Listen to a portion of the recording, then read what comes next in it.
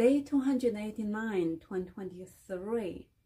Today was the visitation of my mother-in-law's funeral. We spent hours there and we just got home.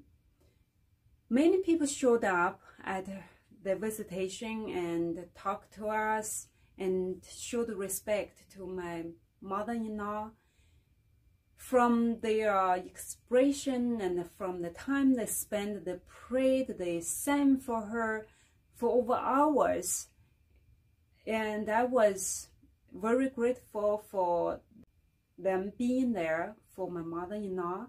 And a few of my friends also showed up to pay the respect.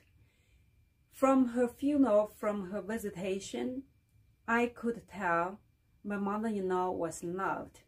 At the same time, I know because she was a beautiful person who made the impact on so many people.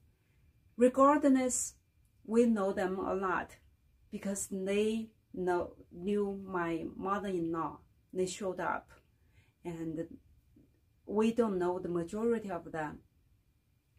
Then it made me to think, what's like if it's my funeral?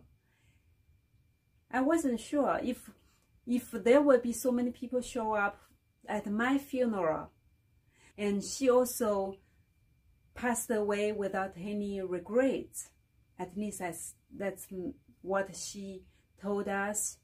I know it's too early for me to wish for a death like that, but that's something I wish for. If I die, I can die without regrets.